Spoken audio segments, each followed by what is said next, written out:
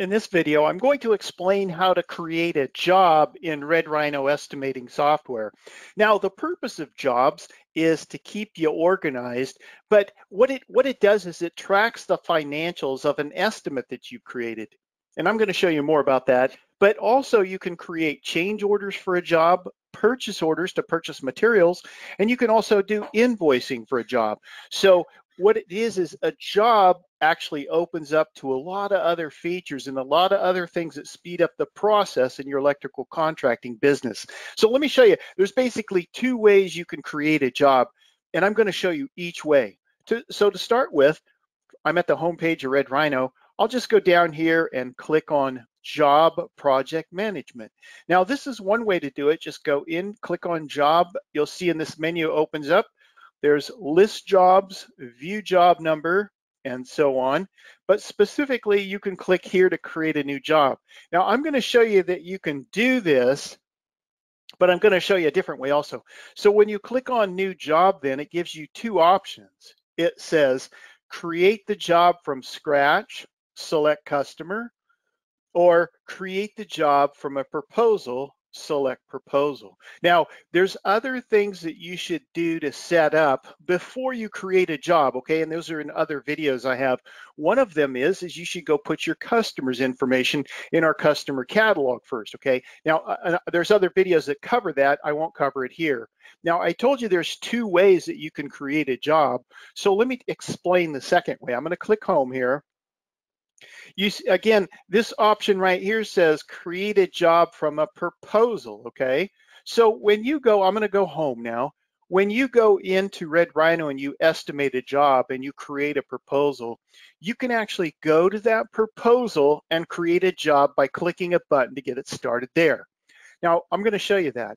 So I'm going to click list estimates. Now I could just go to the proposal by clicking list proposals, but I'm going to go through the estimate to the proposal for that estimate.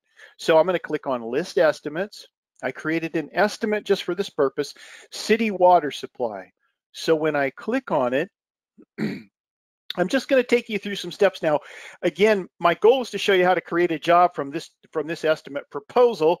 And you see the button up here, proposal RCO, but I want to show you the financials in this estimate that are going to transpose to the job. Okay, now you'll know what I mean when I'm done here. I'm going to click on the recap button here.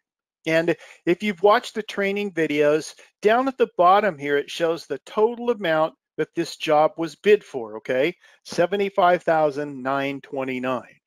Okay, so now I'm just going to go directly to the proposal. Click on proposal RCO. I build a proposal for this example.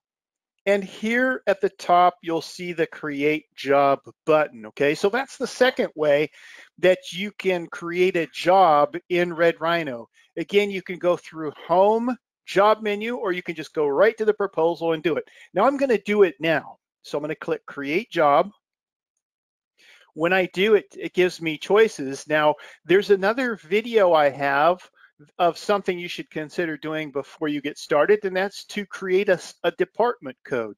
Now, I just created one department code in my Rhino here for this example. Again, watch that video also, and I'll give you a list of videos about this. But look, I'm going to click the select department code. I'm going to click on the drop down, and again, I created one called service. Okay, so I'm going to select that, and then I can either continue to create the job or cancel it. Now, because I set this up with a department code in a department, when I create this job, it's going to send out emails to different people that need information about this job.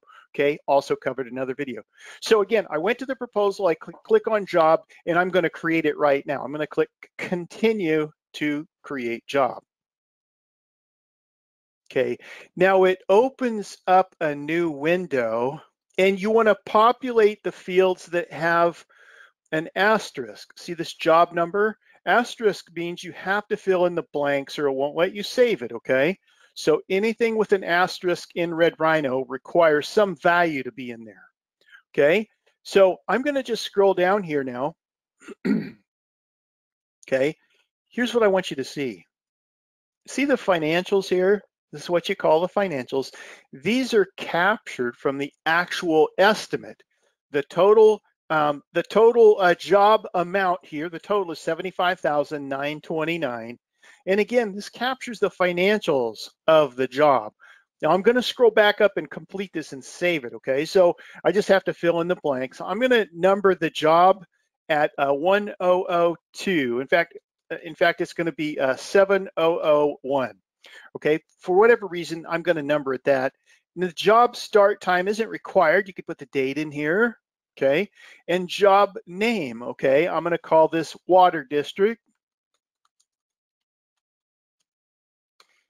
And if I could spell better, it would go okay. Okay, district. Well, that was a bad attempt. Let me try it again. Water District. Now, they require you to put a job description in here. So I'm just going to say electrical for water pumps. Okay. Now, if my customer gave me a purchase order for this job, I would put that PO in here. I'm going to just pretend they gave me one. Okay, you put their number in here. Now, if you want to put your salesperson's name for your company in here, you can do that, not required again. The job type. Now, I'm going to do a contract job because it's going to be progress billing in my next example for invoicing. Okay, so you have a choice here of contract or time and material. And again, this was a bid, so it's going to be a contract. And then over here, the originator, John Kelsey, put my name in here. It'll put your name in here if the Rhino is yours. And you have to select a project manager here, okay? It's required. See that? Click the drop down. It will be your name or other people in your Rhino's names there to pick from, okay? And then job status, it's either approved or void. So this one's approved, I'm pretending. Now, the other things you want to take a minute and fill out is this. Maybe you want to put the estimator's name in, who estimated this, the electrician that is going to run this job or work on this job, the electrician number if your employee has a number, okay? Here's another one is the job site phone. Anything that you put in here that you have will be really helpful later, okay? Because when you come back into this job, if you don't have the job site phone number in here, you'll have to look it up somewhere else. Same with job site fax, okay? Now, I'm going to keep scrolling down here. Here's something else that's really important to get filled out correctly. Now, I just used our sample customer for this job, but you want to find out the actual billing information for this job, okay? So if it's different than is populated here from your customer, then you want to change it. And then this actually pulled in from the job. I'm sorry, this pulled in from the customer information. So Bob Johnson, all this is something that I made up just for this example. But my point is that you want to make sure this is correct, because when you create invoices for this job, it's going to automatically populate your customer, whoever's in here, their information for those invoices. So it's important to have it correct. Also here, customer job site dropship information. Here you want to put the actual job site location, not your customer's address. So you'll find out the job site address and put all that in here. And job site contact name, okay, and contact phone.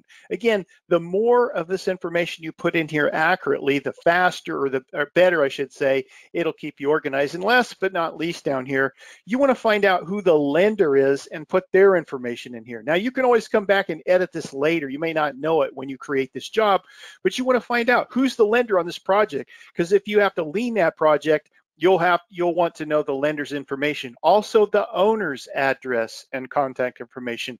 You'll want to know that in case you have to lien the project, okay, if you don't get paid. General contractor would have populated as your customer here. And then there's other defaults you can set up, vendor information, okay? Now, Red Rhino only has one generic vendor in it to start, so just select that one. Now, if you have put other vendors in here, you could select them. I'm not going to do that here because you'd have to go into your vendor catalog and add those vendors' names. Now, last but not least, when I set up this customer, I set up these change order defaults for the customer, and I set up the time and material defaults. So when I do a change order, when I create a change order, it will populate these values to the change order. Here's what I mean. The billing rate will be $75 an hour, overhead 10, profit 15, general foreman rate 85. So again, I did these when I set up the customer, and these are all things that speed up the process when you're doing invoicing for this job, okay? Enough about that. Now, the next thing I would do is click save. Now, if you forgot to fill out something that's required here, it will tell you so, okay? And it won't save. Let's see if I did it right. Click the save button, and then it saves this job, okay? So again, it saves the financials. You can go back and look at them if you'd like to. Now, in other videos, I'm going to create videos on how to do change orders for this job, how to do purchase orders to purchase materials for this job, and how to do invoicing or billing. Now, I want to say a word about that just real quick. Red Rhino is not an accounting software, and it doesn't integrate with accounting software, but you can do billing and invoicing from Red Rhino, okay? So now I'm just going to show you where to access your jobs from. So here's the job. Let's say I log into Red Rhino. I'm at the home page, and I want to see the jobs that I have in here.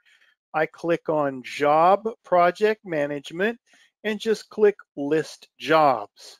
There we have the job or jobs. There'll be a whole list of them in here when you get a bunch of them. I open it to the water district, just open it, and then you'll see these row of buttons up here. Now, I'll encourage you to watch videos. There's something else that I forgot that's so important that I should have mentioned right off, and that's this. With regard to jobs or anything you're doing in Red Rhino, click on the Help button in the red header up here to get help to show you how to do different things. See, this is the help for the job, to add a new job, to modify a job, preview, and so on. So make sure, again, you go to the top here and click Help if you need help for these things, okay? Now, just to point out again, there's this job now. You can create change orders. I'm going to do it in another video, other videos. You can create invoices. You can go to the actual original estimate. Now, let me just do that real quick, and the proposal that's attached or associated with this job. Remember, I told you early on, I created an estimate, and I created a proposal, then I created a job from that estimate. Well, here's the estimate for this job. I click on it, it opens up the estimate. Okay, here's the original estimate. I can navigate to the recap, or I can go to the proposal that's attached to that job. Okay, so once again, once you have jobs in here from the home page, you're going to go down here, you're going to click on job, and you're going to click on list jobs, and they'll be listed here, okay? Enough about that in this video. Other videos now I'm going to explain again, like I said, change orders, purchase orders, and invoicing, okay? Super powerful features to keep you organized. That's it for this video.